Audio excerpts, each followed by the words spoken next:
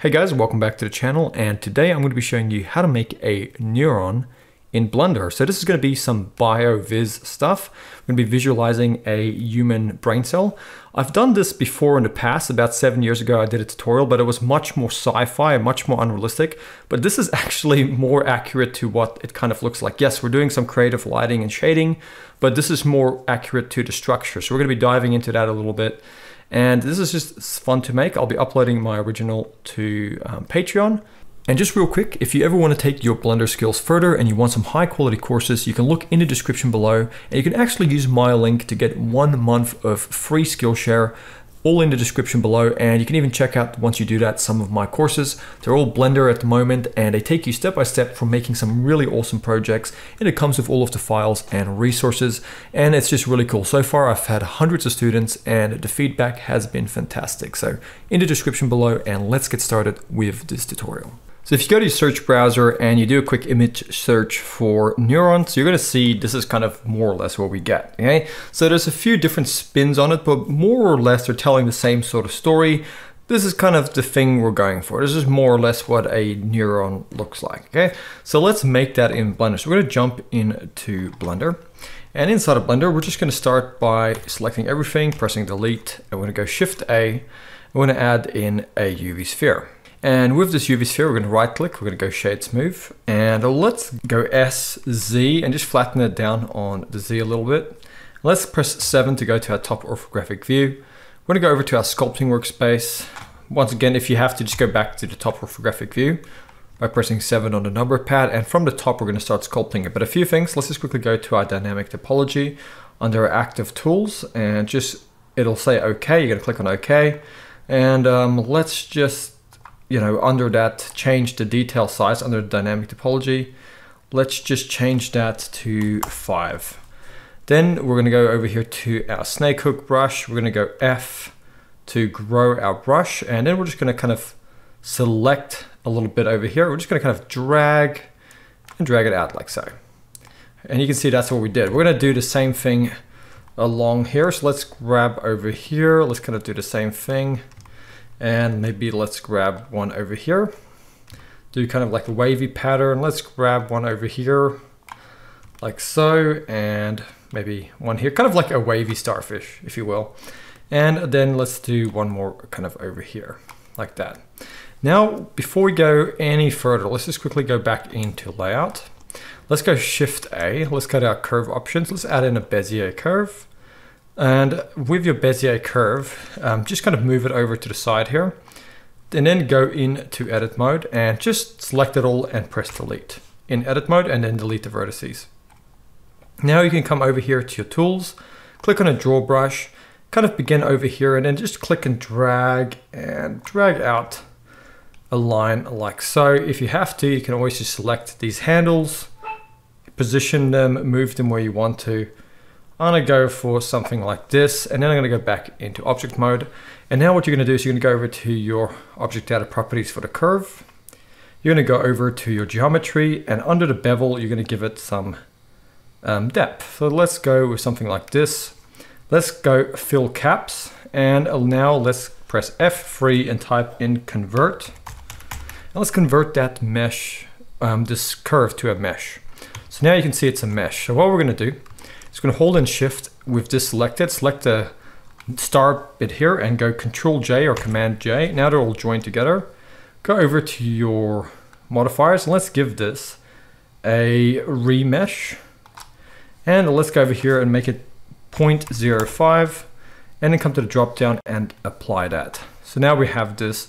I'm just going to right click again and go shade smooth, and let's go over to our sculpting workspace again. And let's go and enable dynamic topology if it's gone off. And now what you're going to do, you're going to get your inflate brush over here, and you're just going to come here and inflate the neuron, this thing here that comes towards the inside. Just give it a bit more thickness. You can come here to the bottom if you have to, and just kind of inflate that like so. Okay, now that looks a lot better. Let's come here to the end. Let's inflate it towards the end here a little bit as well, and that's looking a lot better. So now let's go back to our snake hook brush. Let's press F to shrink that, and let's come in here, and now we're going to grab and just draw the little tendrils that come out like this. And if you go over to some references online, you can see this is kind of what we're going for. Okay, so if you want to have an idea of what we're doing. So let's just go back to that and let's go over here. Do as many of these as you feel you need to. I'm just kind of trying to match what most references kind of show. Something like this, and all we're doing is just dragging these out. And over here, dragging them out. And let's do the same thing over on this one. You can do it as random as you want, make it look as, you know, unique. Don't have to make it look exactly like mine. That's the whole point, because this is kind of like an organic thing. You have a lot of creative license when it comes to how you adjust these different little strands to kind of come off here. And what I'm going to do then is to get my grab brush, and at this point you can kind of narrow these out a little bit just by kind of bringing them in. It's a great way of adjusting, but you guys can, you know, take your time with that. I just feel like they're a little bit thick in some places, so I'm just going to kind of slim them down. It's obviously going to be different for you depending on how you've done this, right? But you get the overall idea. We're just kind of making these little tendrils that come off the ends of these kind of stars. And I think that looks pretty good. So what we're going to do now is we're going to go back to our grab brush, and now we're going to kind of do something similar here in the end. But if you look at a reference, these ones are a little bit different in the sense that they don't have like this kind of star that branches off. It's just kind of one bit, and it comes out like a little kind of like a tree, right? With these little nubs on the ends. Let's kind of imitate that by going in here with our snake hook brush. We're going to come in here again. This time I'm going to go F to shrink the brush, and let's just make sure it's the snake hook brush. I grabbed the wrong brush here. So with the snake hook brush, you might have to grow it just a little bit bigger to get started with, but we're doing something like this, as you can see. And let's grab over here, and you might have to grab, it can be a little bit tricky, but you just want to kind of get it started with a little nub, and then grab it and kind of draw it out. So picture like a bit of a tree branch kind of thing happening. Same thing over here. Kind of bring this one out. You know, that's looking pretty good. I mean, it's pretty simple to do this. You're just going to go like that. And then what you can do is you can get the inflate brush if they've gone a little bit thin. You can kind of just inflate them. That's a cool little trick. And do this over here. We're going to remesh this in a second, so it doesn't matter too much, but you kind of get the idea. Now that's looking pretty good. So what we're going to do now is we're going to go into our layout. We're going to go Shift A. We're going to add in a UV sphere.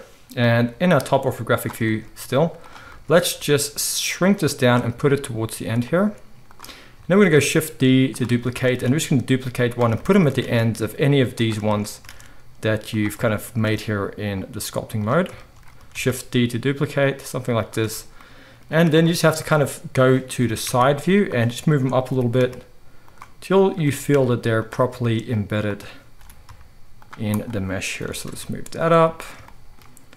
Let's move this one up, and this one. Might grab this one and just move it in a bit. So it's going to obviously be different for you depending on how you sculpted these, but you guys kind of get the general idea. We're then just going to select all of these, and holding in Shift select the Neuron. So all of these little spheres, we're going to go Control J again to join them. And then let's go to our remesh and remesh this. Let's make it 0.02. And let's come to the drop down and apply that. So now we have this. And what we're going to do is we're now going to go Shift A, and we're going to go and grab a cylinder. And let's go into our front orthographic, and we're going to go R90 and hit enter. And inside of edit mode, make sure all of this is active, and then go S, X, and scale along the X a little bit. Then go to your face select and just select the end faces. And then you can go Control B just to bevel, and then roll the middle mouse button to add a few segments in. Then come here in the middle, Control R, left click twice, and then S to scale. And then go Control B just to make a bevel, and you can roll the middle mouse button to add in more segments. Something like this, and you're gonna tab back out, right click and go Shade Smooth. And what you're gonna do is you're gonna go S to scale that down, G to move it. And this is kind of gonna be this myelin sheath that you see over here on the Neuron. So we're gonna take this and let's start over here. We're gonna rotate it and then go Shift D to duplicate it. Let's make another one. I think we might just scale these down just a little bit actually. So I'll delete this one, scale it, and then duplicate it. And I think that's looking a lot better. So something like that. Let's grab it over here. And you get see what we're doing here. Just gonna duplicate, move it along. And let's do one more duplication like this. And that's looking pretty good. We're then gonna go Shift A and just add in a quick UV sphere. Let's just bring it over here, scale it way down, and then go SX and scale it along the X. And we're just gonna place these in here like this. Scale them down, right click, go shade smooth.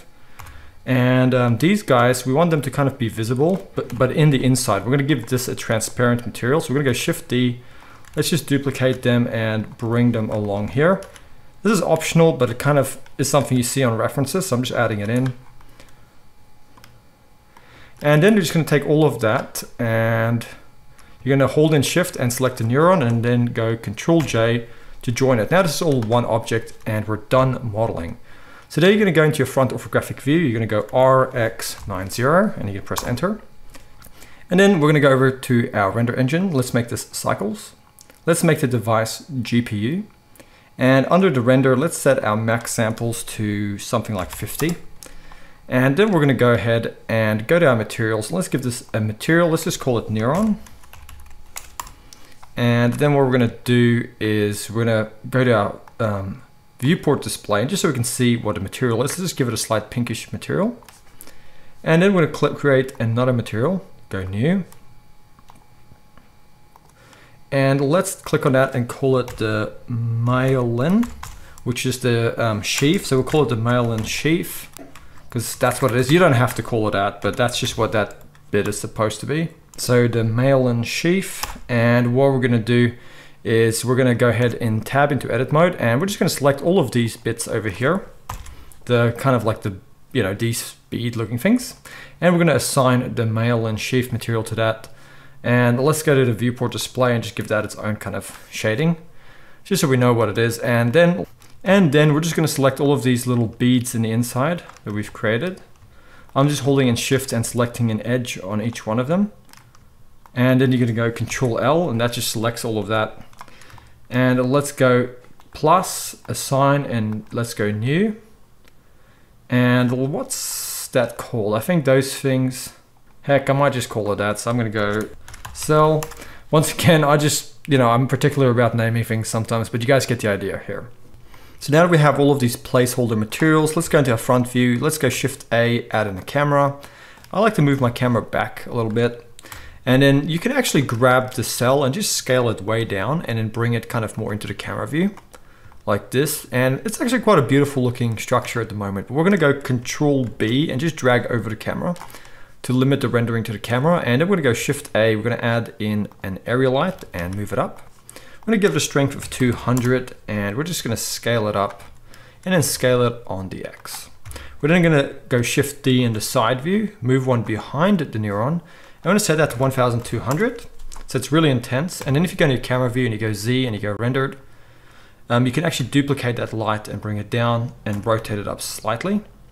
We just want to get this nice kind of rim lighting, and that's why we're doing that.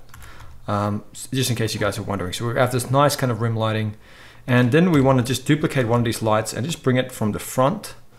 And let's have it coming off from the side just a little bit. And that's gonna kind of give it a little bit of lighting so it's not too dark at the front. So now, I'm just gonna save it to my desktop. Let's go into our shading workspace. And now you can go ahead and go select a neuron, go to your materials. Let's start with the neuron itself. And let's go Shift A over here, click, and let's type in noise, get a noise texture. Let's go and plug that into the base color. Shift A, search and get a color ramp node. Place it over here. And if you're using the Node Wrangler add-on, just select your noise texture and then go Control T or Command T. If you don't have the Node Wrangler enabled, you can enable it or just manually search these two nodes up and plug them into the vector. But what we have here is the generated going in here at the moment, but let's just make it object going to the vector for the mapping. And then the vector goes into the vector of the noise texture. And then now we're just gonna come and change the values here. dragging them together just to make them a little bit tighter. And let's come here to the scale and make it 2. And let's come to the detail and drag that up all the way to 15 and also the roughness a little bit. And now what we can do is we can actually go Shift A, search, and get another color ramp, place it on this cable, drag this value up and this value down, and let's change this one to kind of like a pinkish material, and the darker value will make pink, but a very dark kind of pink. And let's just drag it down. So something like this, maybe even a little bit lighter in value, a little bit more pink. And then what you're gonna do is you're gonna drag the base color or the color of the color ramp into the roughness. Then you're gonna go Shift A, search, and get a bump. And let's place this bump node down here. And we're gonna take the normal, plug it into the normal of our principled. And then we're gonna take that black and white color ramp, and we're gonna plug it into the height of our bump node. And let's just give it a strength of, let's just give that a strength of 0.3. And now you can see that's our Neuron material. Let's now select the myelin sheath. And let's go and give that a base color that's slightly pinkish. Let's go bring the roughness almost all the way down. And let's bring the transmission all the way up, like so. In fact, I might make the base color even a little bit more pink, like that. And now let's just get the cell and the inside here, that little, and I see it needs a H over here. Sorry about all of the naming, but anyway. And we're gonna change the base color here to kind of like a darkish kind of reddish pink, like that. And there we have our Neuron. At this point, you could add in a plane and put it in the background. This is completely up to you how you wanna stage this, but this is more of the idea of what we're doing here. I might just give that plane a material for now, just make it darker. But there you have it. That is how you can make a Neuron in Blender. Let's go ahead and save. Let's go render and render image and see what this Neuron looks like. And there you have it, guys. That is a Neuron in Blender. I hope you have enjoyed this tutorial. I'll be uploading this model to my Patreon. And if you go to the description below, that's something you can check out along with my Skillshare link. They can give you access to Skillshare for 1 month. So I'll see you guys next time for another Blender tutorial, and thank you for watching.